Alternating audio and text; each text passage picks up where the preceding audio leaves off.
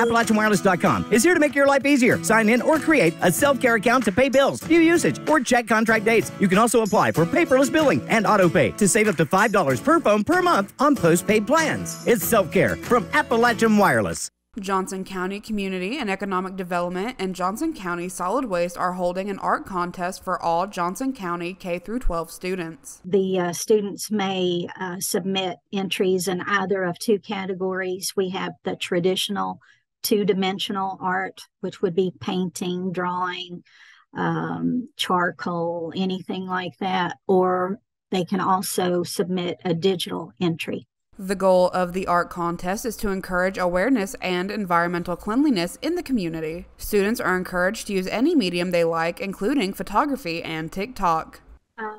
We know that keeping our communities clean, that's very important. And we hope that through this contest, it will cause students and their parents and their families to think more about anti-littering and keeping Johnson County beautiful. The theme of the art contest is Earth, Respect It, and Protect It, and there will be a cash prize for the winner. The deadline for the contest is March 17th. For more information, you can visit the Johnson County Community and Economic Development Facebook page. For Mountaintop News, I'm Kelsey Dean.